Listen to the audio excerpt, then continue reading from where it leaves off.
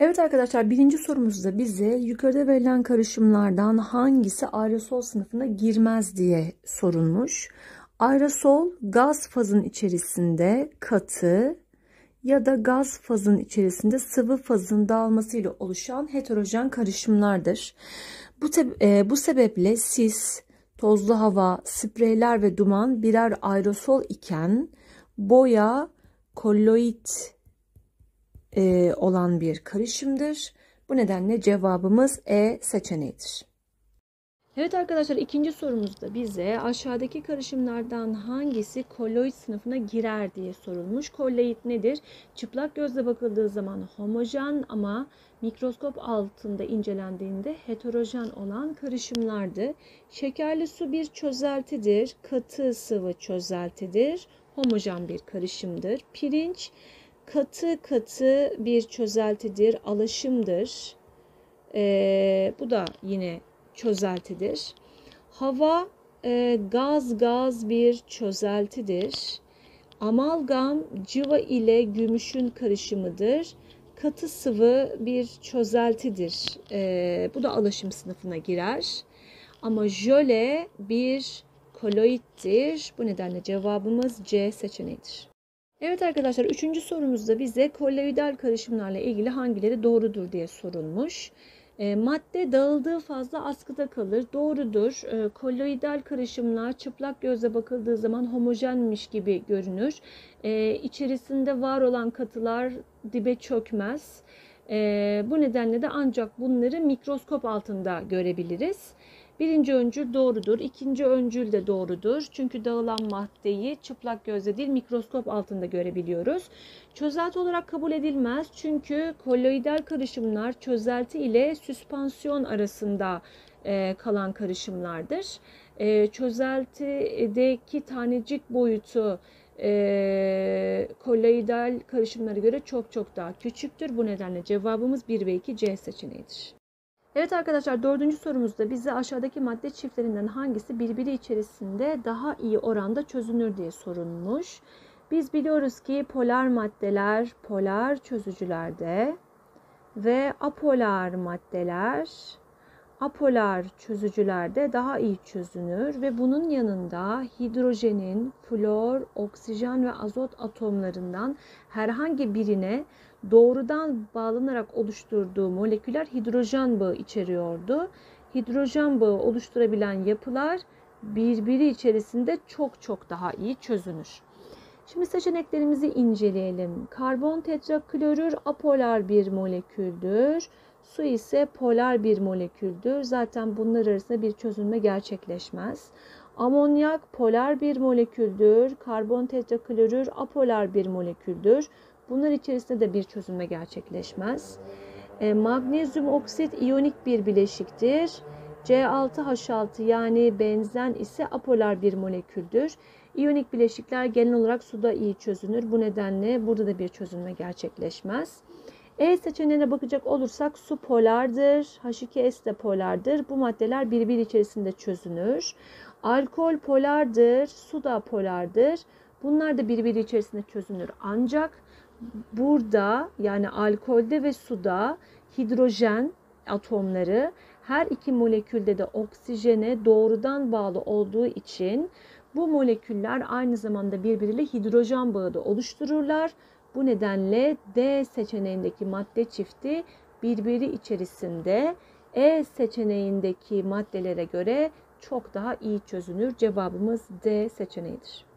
Evet arkadaşlar, 5. soruda bize X ve Y sıvıları bir kapta karıştırıldıklarında yukarıdaki gibi bir karışım oluşturuyor. Buna göre meydana gelen karışımla ilgili hangileri doğrudur diye sorulmuş.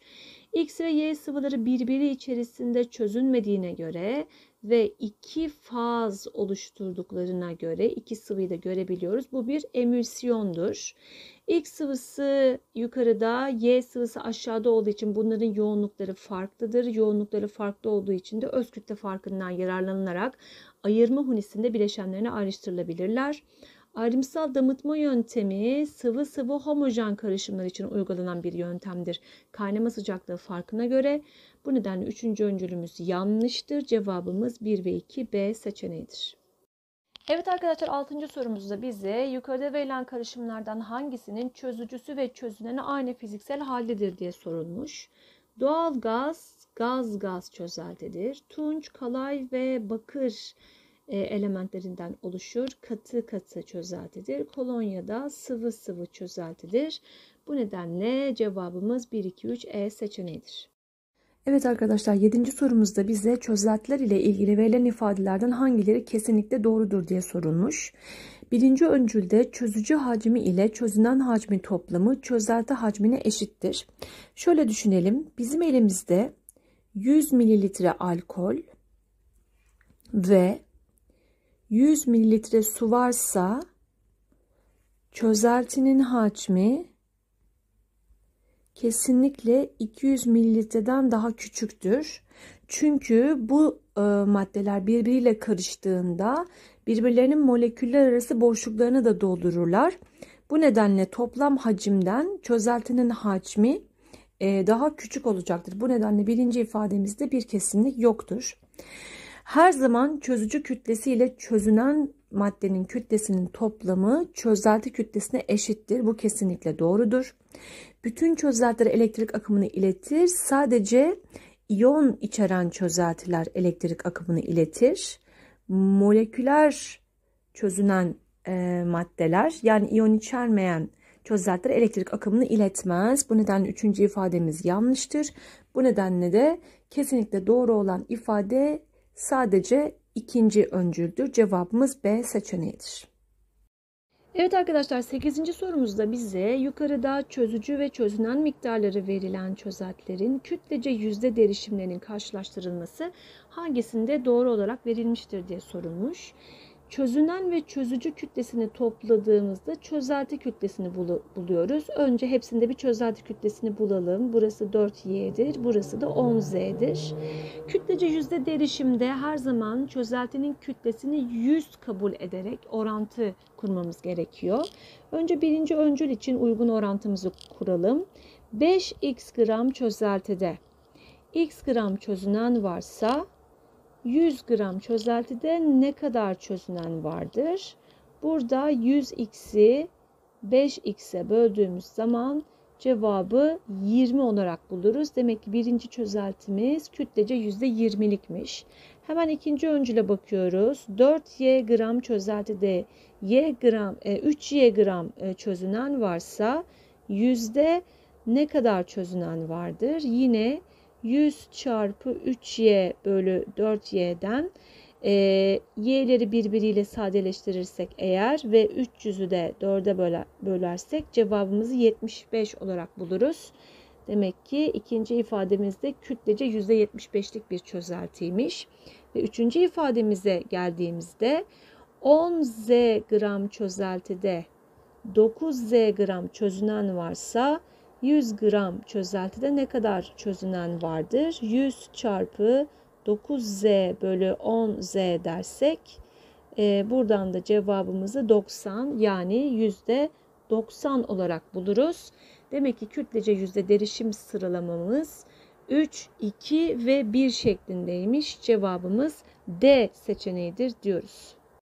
Evet arkadaşlar, 9. sorumuzda bize yukarıda verilen karışımlardan hangilerinde derişimi ppm olarak ifade etmek uygun olur diye sorulmuş.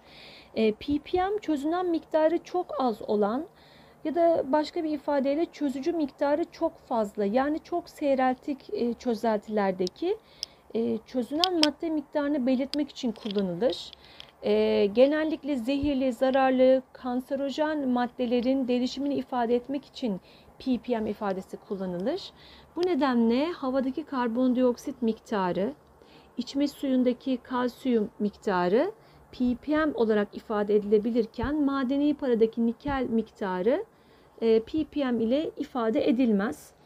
Çünkü havada %78 oranında azot ve %21 oranında oksijen varken %1 oranında da diğer gazlar vardır. Bu %1'in içerisinde karbondioksit de vardır.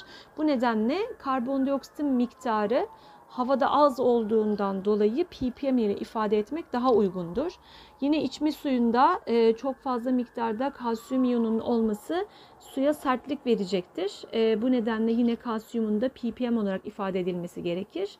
Ama madeni para bir alaşımdır. Alaşımdaki nikelin de ppm olarak ifade edilmesine gerek yoktur. Bu nedenle cevabımız 1 ve 2 B seçeneğidir. Evet arkadaşlar, 10. sorumuzda bize verilen karışımı bileşenlerine ayırmak için hangi sıralamanın uygulanması gerektiği sorulmuş. Şimdi kum, şeker ve demir tozunda mıknatıs tarafından çekilen demir olduğu için önce mıknatısla demir tozlarını ayırırız. Demek ki ilk yöntemimizin mıknatısla ayırma olması gerekiyor. Daha sonra elimizde kalan kum, şeker karışımını suda çözmeye çalışırız. Kum çöker ve şeker çözünür. Daha sonra elimizdeki karışımı süzeriz ve süzgeç kağıdımızda kum kalır.